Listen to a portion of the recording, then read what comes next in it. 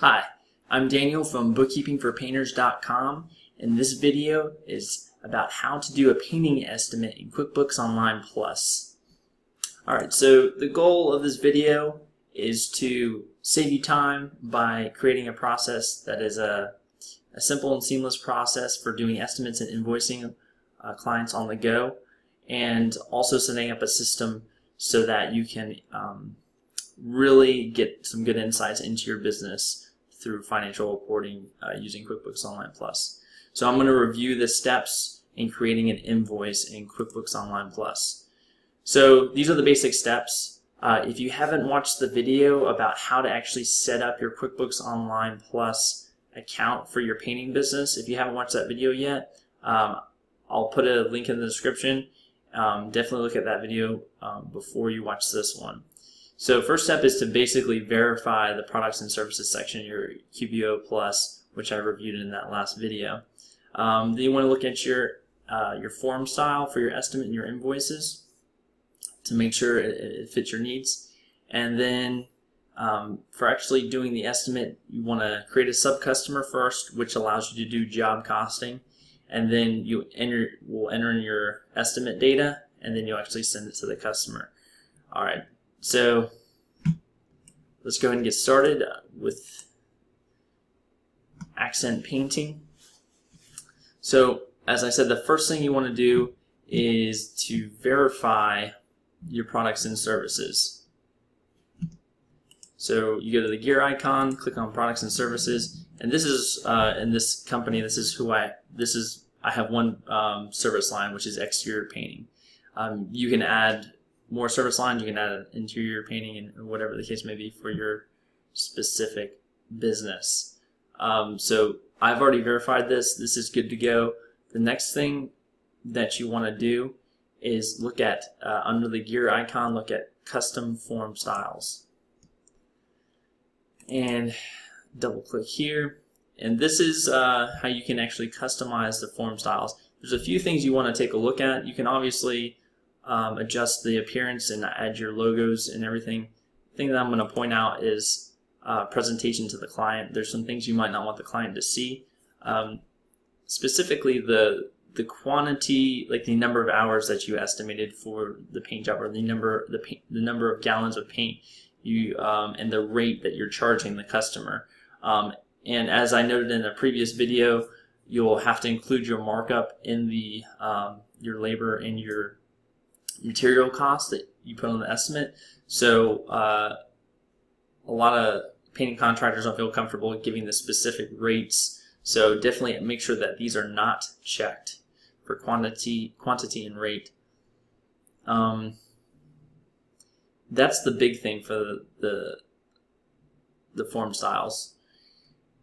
And another thing, description. You may or may not want this description, which you'll see. This will make more sense in a second when I open up the estimate, but I go ahead and uncheck it because that includes it on my markup formula. So I uncheck description as well. Alright, so I'm going to close out of this. So we verified our products and services. We verified our custom form styles. Now we need to go ahead and look at our customer. So right now we only have one customer. His name is Al Pacino, and he has two properties. One property, 800 Windsor, we've actually already done an estimate, and it's been invoiced. So we're good to go on this. And then we have another property, 125 West Street. So as you'll notice, there's an indentation under Al Pacino. So in QuickBooks Online, in order to do job costing, you actually have to do something called sub-customers. So these two items here are sub-customers of Al Pacino, and this allows us to track the costs and the income per job, which is important to see how profitable your jobs are. So I'm going to open up 125 West Street and just kind of show it. So this is the check mark you actually need to make sure you click.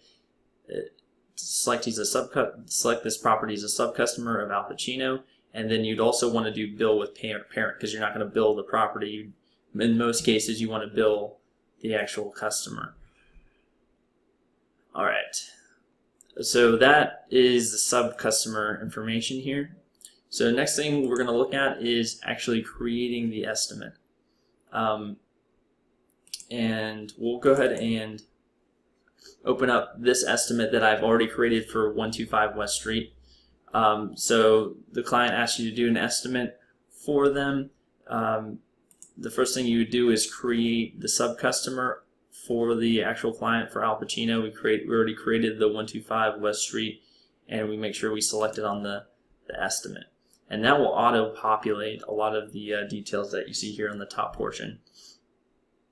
The next thing you want to do, if you have your location tracking on, which I showed you in a previous video, you want to make sure you select the location.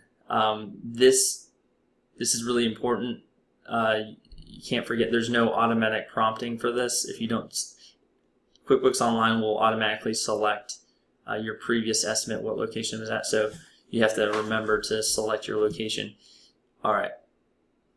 And then we also talked about class, which is in this column here. I have residential and commercial.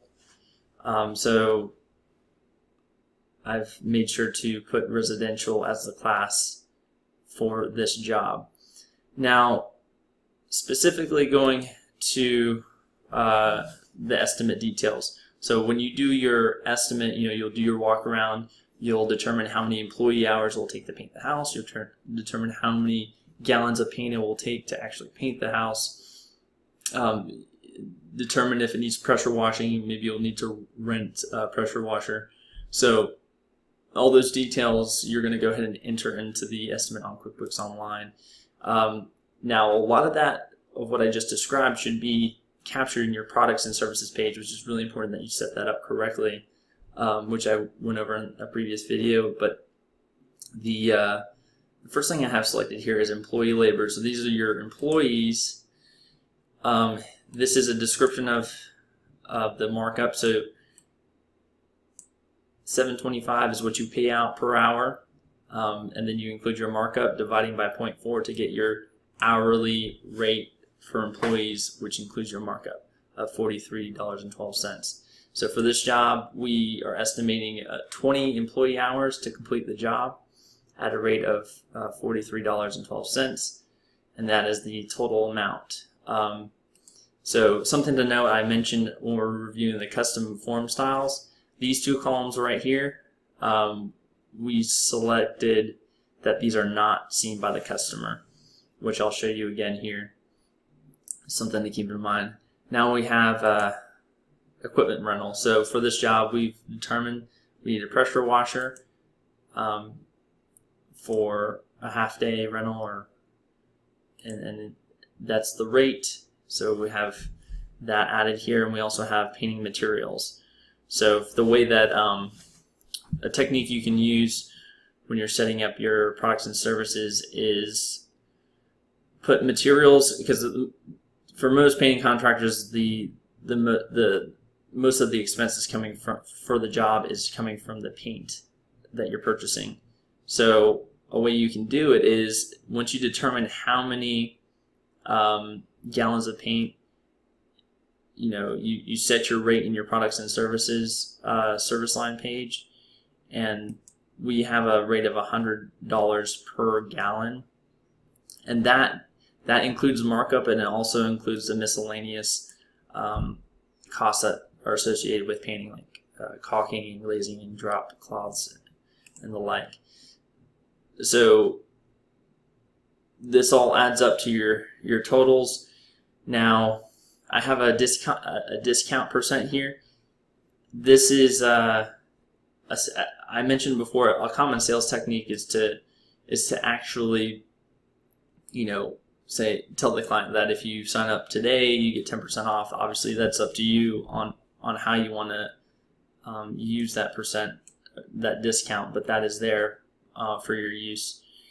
And then you get your estimate total. So that's a completed estimate. And the next thing you want to do is You know, you would do this ideally. Most painting contractors would do this on the job site. Maybe after a walk around with the client, you go to your car, get your tablet or your phone out, type this estimate up, and then you can actually send an email directly to the client. Might want to verify that they have access and everything, but so you click save and send, and this is what the client will actually receive. And we made some custom form style changes so that they don't see the amount of hours and the rate per hour and everything. They just see basically labor, equipment rental, and materials, and that all adds up for them, so they know how much it will cost them for you to paint their house. All right. So you could send and close this. I'm not going to send it, but that would actually shoot off right to their email. And from there, you know, you would do your sales process, and try to close the contract and everything. Now, once you have your estimate has been accepted by the client reviews the estimate, they're good to go with it.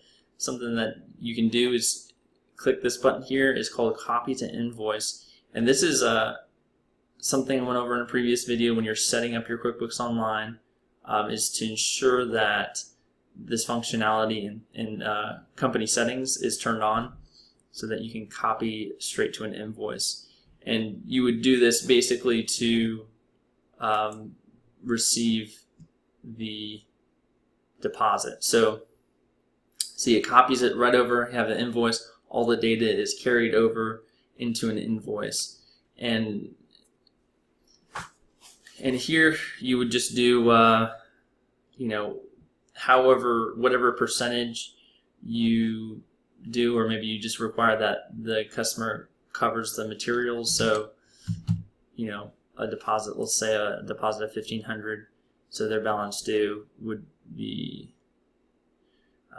$738, and that's after their discount. And so you can send the invoice as well directly to them. So you click save and send, and that would show them that they made their deposit, and then that's their balance due.